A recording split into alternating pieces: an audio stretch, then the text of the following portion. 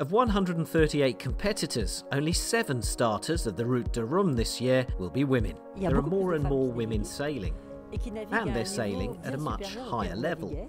There aren't necessarily many of them though, but I'm happy to bet that not only will women be on the different class podiums, but that the Imoca class will be won by a woman. So I'm pretty positive overall that things are going in the right direction.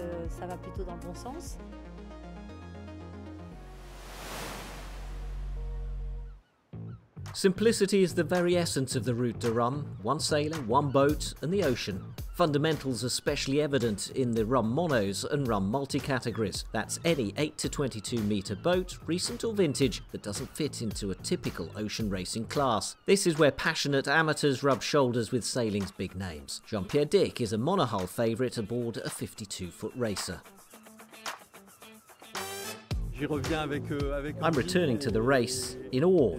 This class has a great bunch of sailors and some legendary boats, which I'm looking forward to taking on.